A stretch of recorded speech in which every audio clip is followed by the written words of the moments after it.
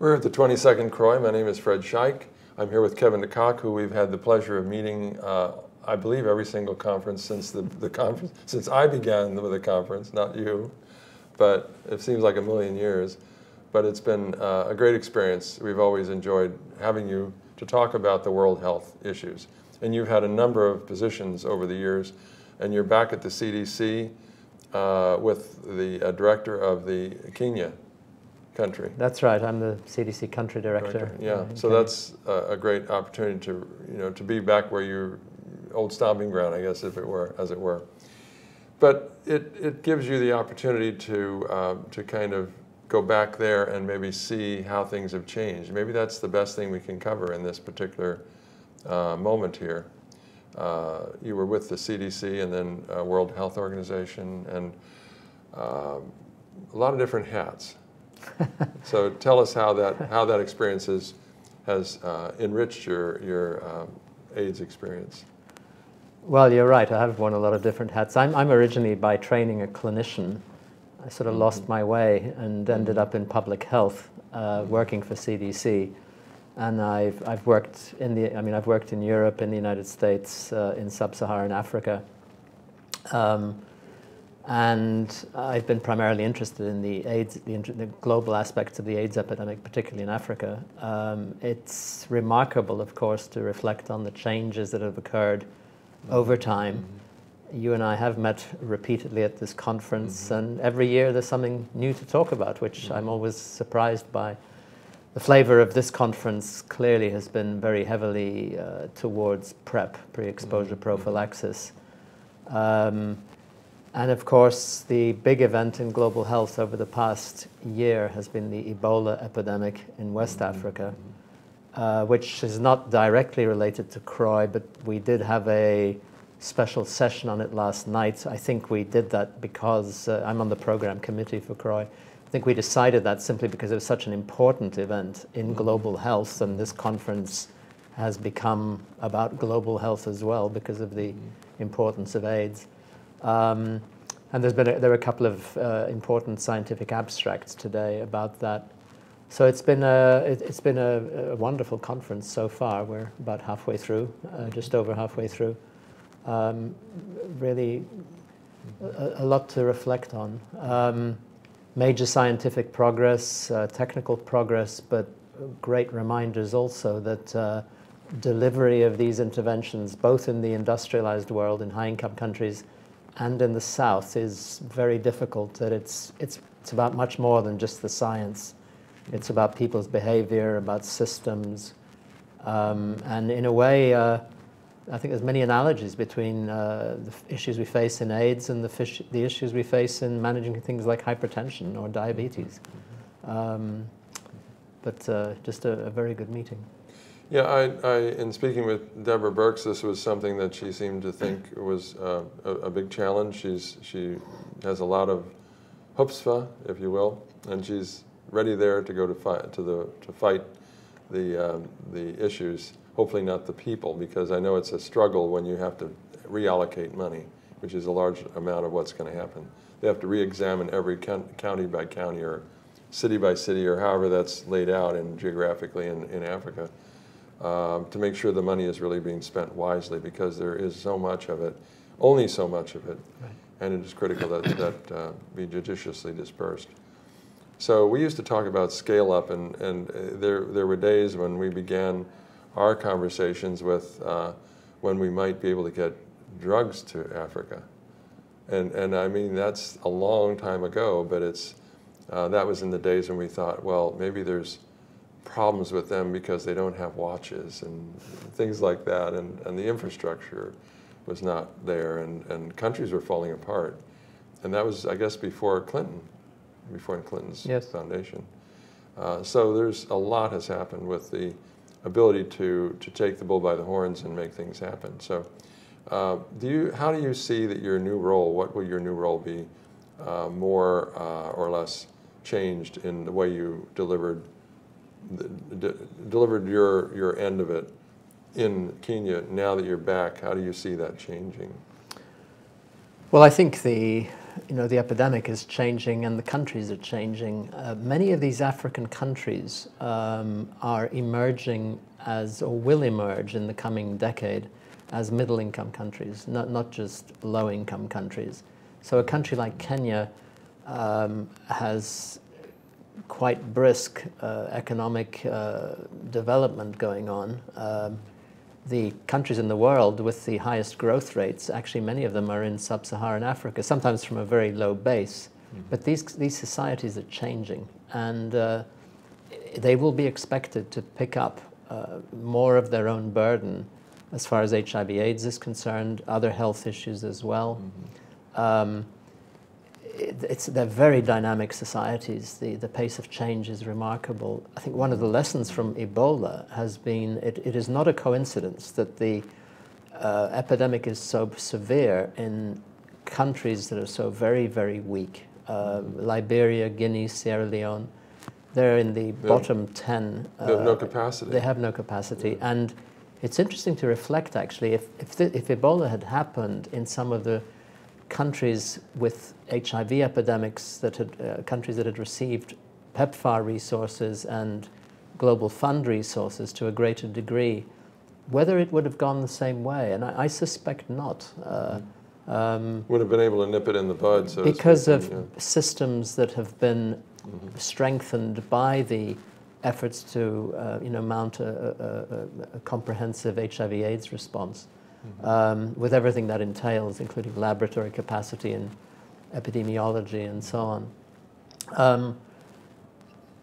As we see this quite significant development, of course, other problems emerge, and we have health changes that are quite remarkable. You have still a lot of infectious disease, but at the same time, evolving trends in non-communicable diseases such as cardiovascular disease, hypertension, diabetes, obesity, tobacco use, the consequences of tobacco use, and so on. So the world is changing in front of our eyes, and it's very, very different from how it was, in the 1990s. There's a lot of initiatives that gave kind of a branding to 3x5 and 90-90-90. I mean, there's all these different brandings which were important to getting movement. Yes. And getting a face on, or giving quantity to what it is we had to achieve. I mean, there's still, there's a lot of implementation science to be done. We see developments like PrEP. We don't know how to use that in Africa. There have been studies in Africa, of course, of some of the very important findings, disappointing findings out of, for example, the VOICE trial, showing that at the level of the study population, there was apparently no impact, but it's clear that this was related to non-adherence. And if you look at the subpopulations who took the drugs, in fact, there is efficacy. So, important reminders that this is not just about technology and interventions and so on. It's actually using these tremendous advances is difficult, and it requires social approaches, behavioral approaches. It's, as always, we see there's a lot more to HIV/AIDS than just technology. It's about people and their relationships and their behaviors. Do you help to navigate some of this, the policy, or with the country, with the health minister and so forth? Is that part of your position? Yes, and we're very fortunate, actually. As you know, I work for the U.S. Centers for Disease Control and Prevention, CDC. We are long established in Kenya and have very good working relationships with the Ministry of Health, which actually is our most important partner, as well as the Kenya Medical Research Institute. And have good personal relations with, excellent access, and our opinions are sought and, appreciated. So yes, we certainly do. Was that, I'm just starting to think, where Jonathan Mermin was there and he did work, I'm trying to think which country.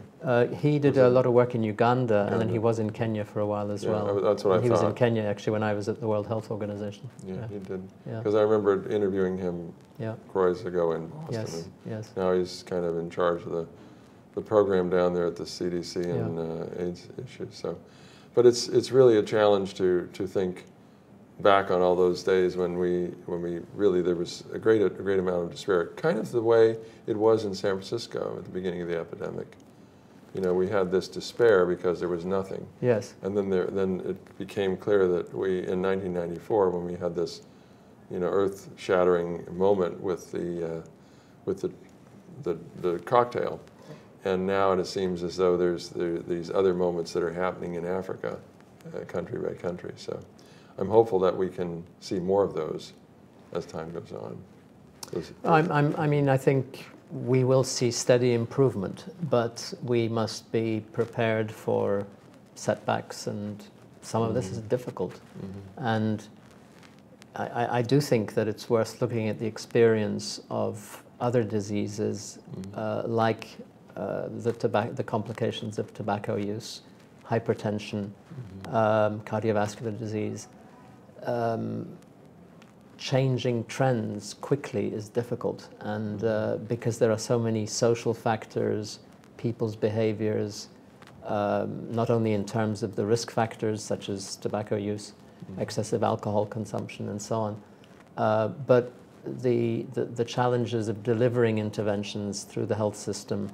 This country, you know, the United States, does not have a perfect health system, and the issues of adherence and so on. So even if we had a vaccine, you know, we have vaccines for many diseases. There's outbreaks of measles in this country right now. Right.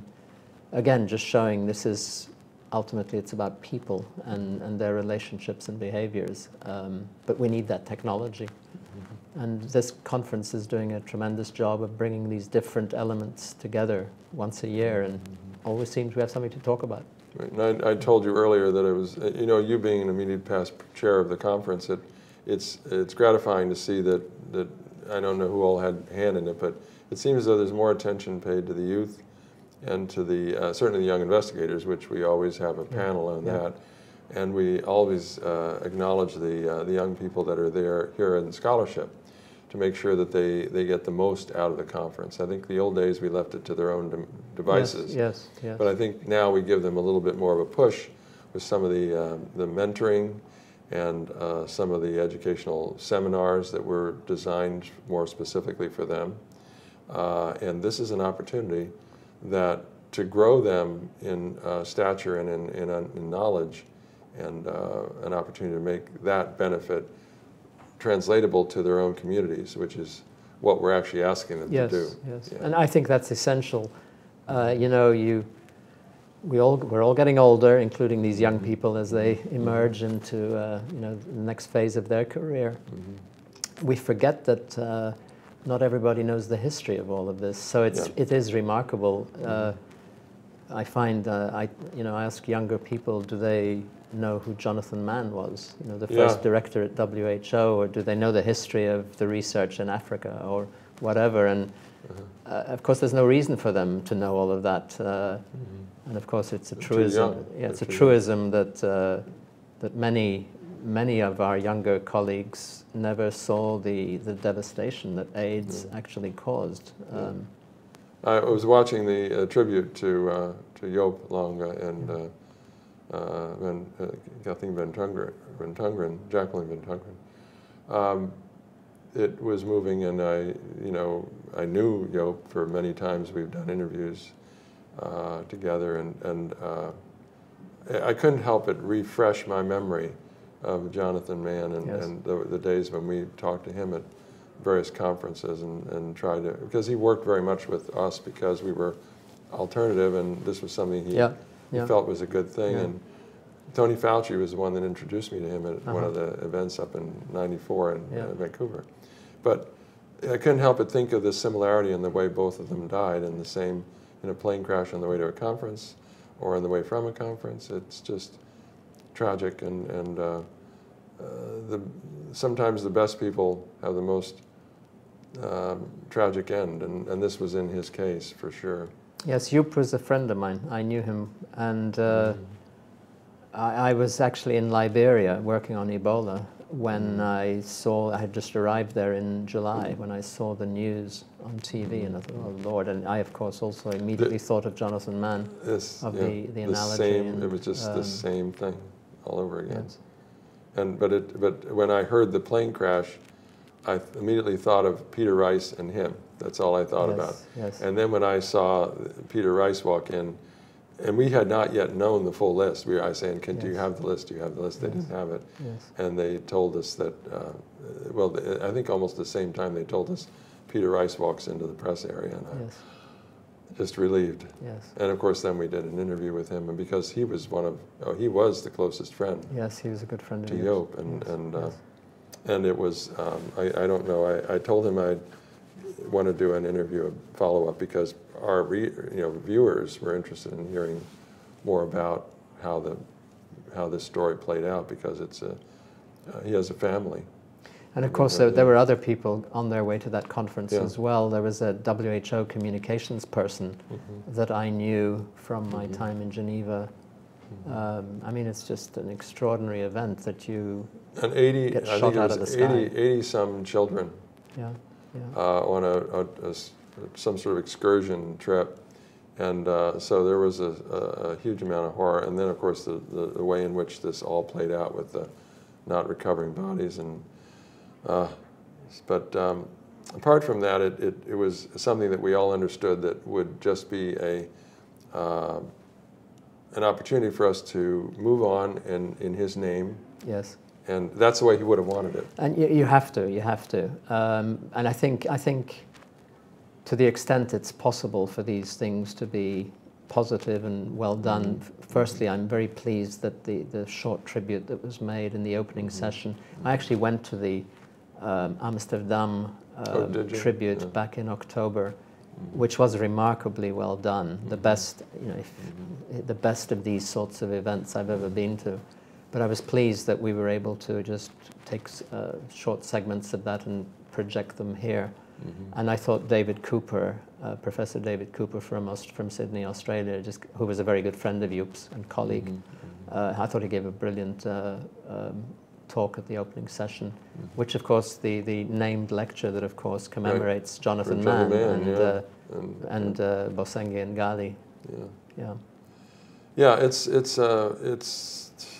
we have tributes all the time, and there's people dying every day, but there's people that really are provide a vacuum to be filled, and a large vacuum that was in his case, and certainly the same with Jonathan Mann.